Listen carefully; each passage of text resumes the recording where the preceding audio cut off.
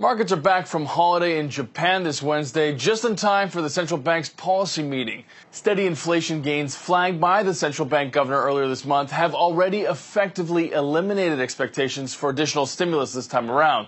The consensus now, more action in July. What will be worth watching here is the bank's pricing outlook or any rise in inflation targets. On the data front, we'll also get Japan industrial output for March. It's seen rising slightly by just 0.5%. And while it's not a huge boost, it's still welcome after a worrying decline in the previous month. Elsewhere in Asia, it's worth flagging Thailand's trade balance. Imports in particular will be closely watched after they imploded last month, falling about 19% year-on-year in February as domestic consumption and consumer confidence have been hit by persistent political instability.